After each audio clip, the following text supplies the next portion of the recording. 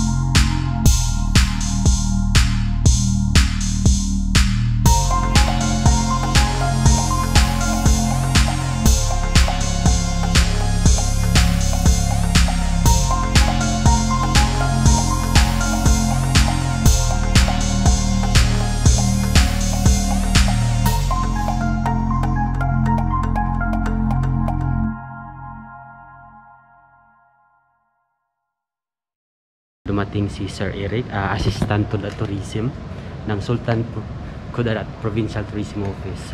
So currently nasa Sultan Hall na naman kami. I was here last 2 years ago with Sir Anthony Elbas. So this is only guys courtesy call in preparation for our trip in Libak in Calamansig this coming Friday. So hopefully matuloy na talaga. Matuloy.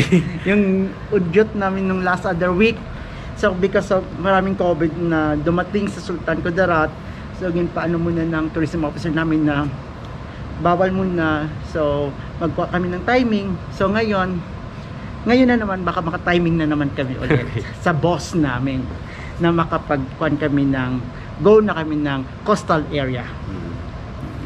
Then if ever matuloy ito guys, it will be my first time going to Libak in Calamansig. I was been dreaming na makapunta doon ever since bata pa ako. Yeah. But and I'm excited guys na matuloy na yun.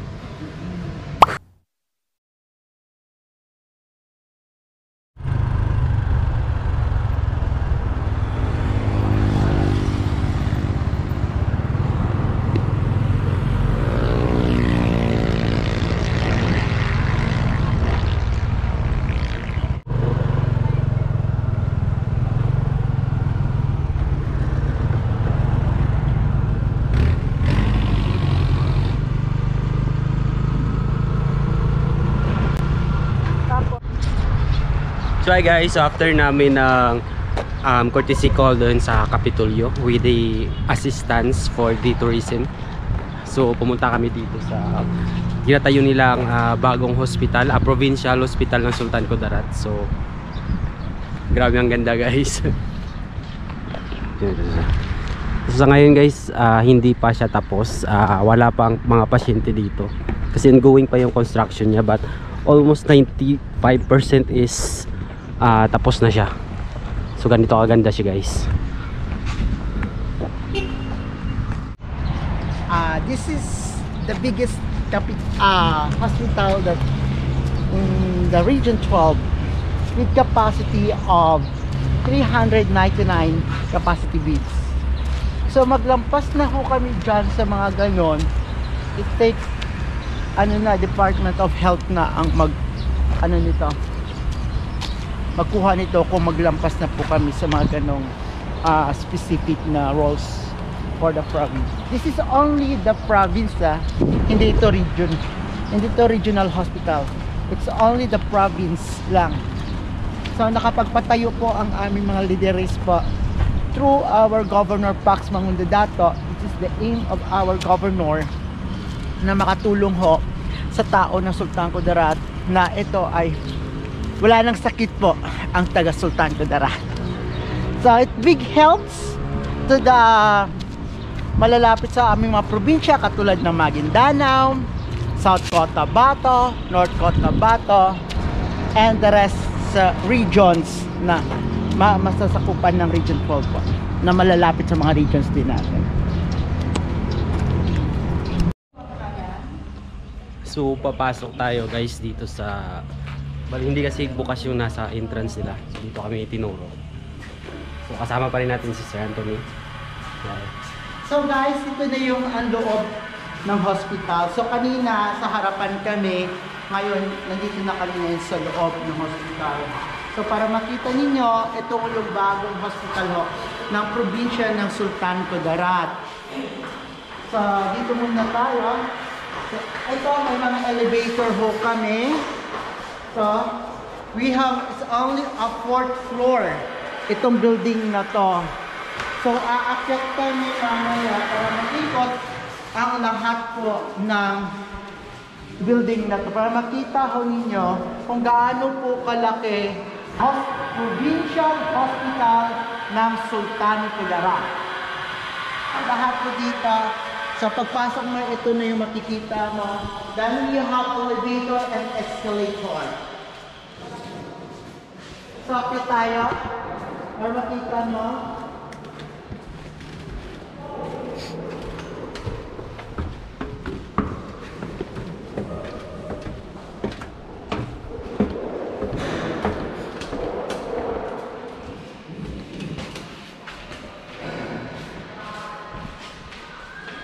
So, where mga tayo. So, dito na tayo ngayon sa 2nd floor. Kanina, nasa ground tayo, ngayon 2nd floor na naman tayo. So, ito yung mga nurses stations, both sides. So, makita na ninyo. Every floor, mayroon tayong nurses stations.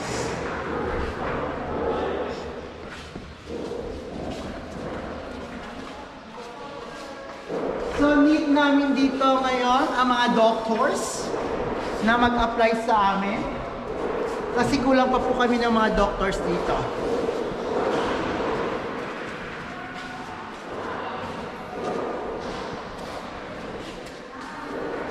So, next we go to 3rd floor.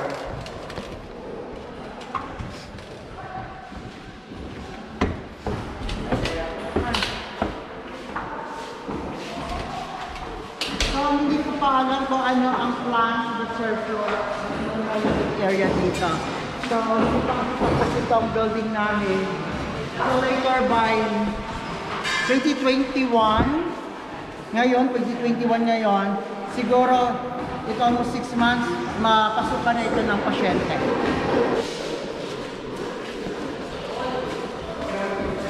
So, lahat ba may escalator and elevator? Gusto nyo pa punta pa tayo doon? Ikat tayo dito.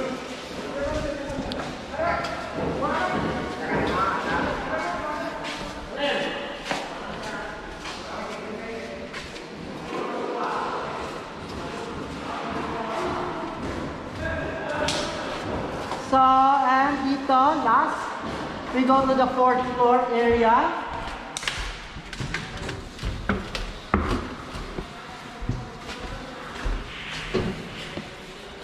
So, ito na yung 4th floor. This is the last na pero mayroon doon nakita niyo yung mga dome titignan pa namin doon sa taas kung gaano kalaki talaga ng area.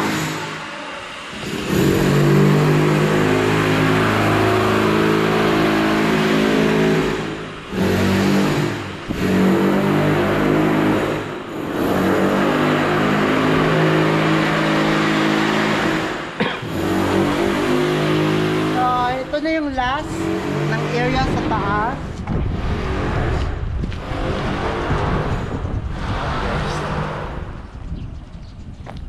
Yan na.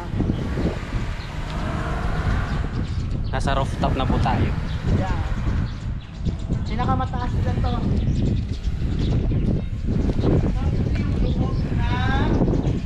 Go!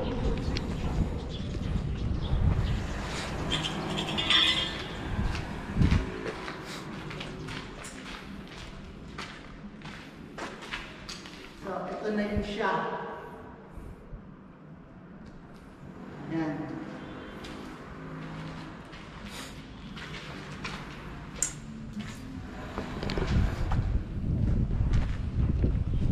So actually guys, unexpected vlog ko lang talaga ito sa provincial, sa bagong provincial hospital ng Sultan Kudarat. So maybe I will going to upload this ahead sa vlog namin this coming Friday sa Libak at Calamansi guys. So bababa muna kami guys kasi plano ko kasi i-upload talaga ito mamayang gabi yung lahat ng yung coverage, yung pag-video namin dito sa provincial hospital ng Sultan Kudarat, yung itong bagong itong building na to. Kasi kailangan ko talaga ma-upload ito mamayang gabi para sure yung memory card ko kasi kunting-kunti na lang. So meron pa kami upcoming vlog doon sa Libak at Calamansi. So bababa muna kami, babalik kami mamayang gabi dito para makita yung lights ng hospital. So hi guys, so currently we are on a restaurant. So eating my late lunch and early dinner. So with Sir Anthony. So actually guys, hinihintay namin dumilim kasi gusto ko makita yung lights ng hospital if gabi. So instead na plano ko sana kanina na umuwi na, but then marami kaming gagawin bukas, and the day after that jump off kami papuntang Libak and Calamansi na. Then medyo hectic na yung time ko. So ngayon hihintayin ko na lang na dumilim at mapailaw nila yung ilaw doon sa hospital. So mas maganda kasi guys yung hospital at gabi, nakita ko sa picture. So hintayin natin mamaya. So see you doon guys.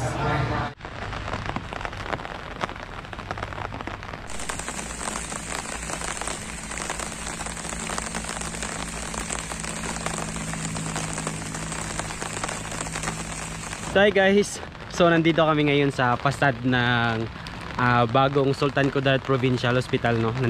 So kung makikita nyo guys, nandun siya. So sagaba kasi itong payong kasi umuulan ngayon. So medyo minalas tayo sa panahon, pero go lang tayo guys, vlog pa rin. So nasa likod ko yung sa background ko yung Provincial Hospital guys.